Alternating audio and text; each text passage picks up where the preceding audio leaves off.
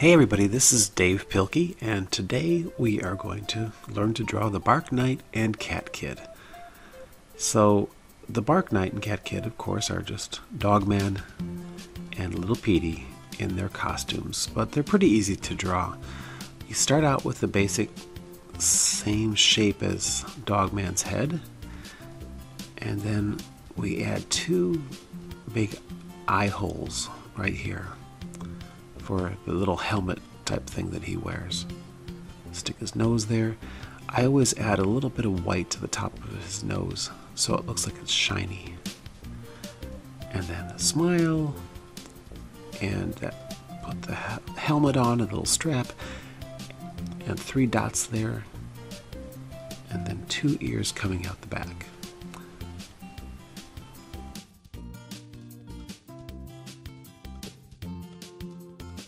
So we draw a line down here, and then we'll add his arm here. A lot of people say that they have a hard time drawing hands, but actually hands are pretty easy if you just think of it like the letter U. Everybody can draw the letter U, and each finger is basically the letter U. If you draw 4 or 5 in a row, you can get the job done pretty quickly. Alright, now we're going to add his belt down here, and circle, and then if you add some lines on the belt, it kind of makes it look like it's a utility belt, like it has little compartments in it. That's kind of an easy way to add some detail. And then we add the bone on his chest,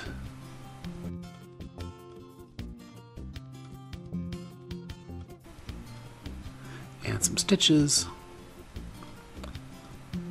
and then some little bendy macaroni type legs and some big boots here.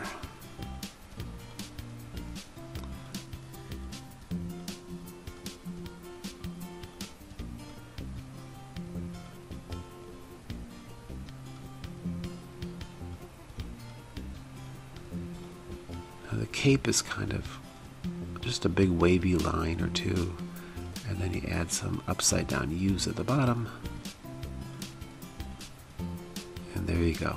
Now if you notice, Dogman's head and his body take up just about the same amount of room. Characters generally look cuter if they have bigger heads, and the younger they are, the bigger their head should be. So Dogman's head takes up about half of the space of his body, and Little Petey's head takes up about 2/3 of his body. His head is actually bigger than his body. But he's actually pretty easy to draw too. It's just basically lots of circles, and you add the eyes and a nose with a little bit of white space left in it to make it look shiny. And then we'll fill in his mask here.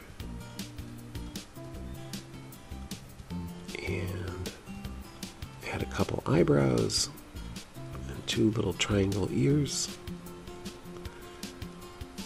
And he's got 3 dots back there on his cheek. And let's see. Oh yeah, his whiskers.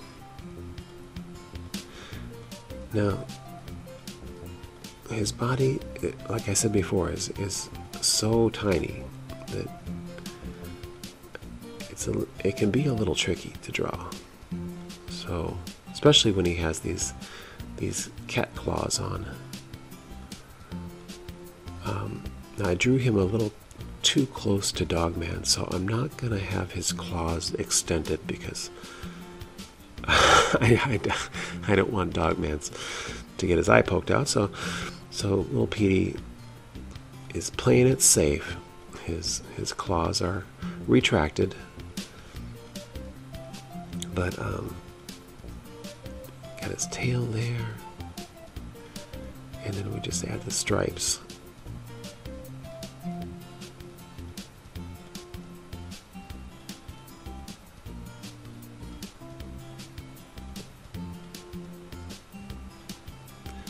And Little Petey's cape is a lot just like Dogman's, except it's smaller and it only has 2 U's at the bottom. And then when I color it in, I usually leave a little bit of white at the top, so it looks like it's got a little bit of shine to it. Okay, so there we go, there they are. Now we'll add the ground beneath their feet right here. And if you want to make your picture look really dramatic, you can add some buildings in the back. And what I do is I just make a bunch of rectangles. They're fairly random and they don't have a whole lot of detail, but if you add some windows on either side, here and there, it looks kind of cool. It's a nice dramatic effect. It doesn't take very long to do. You can even, if you want to add some depth, you can add a second row of buildings behind the first one. And it makes everything pop a little bit better. Usually the buildings in the back are a little smaller, and you can color them in and add a bunch of windows, and it almost makes it look a little bit 3D.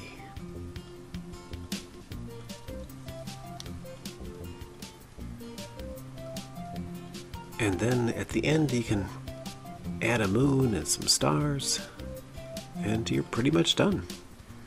All that's left to do is sign your name.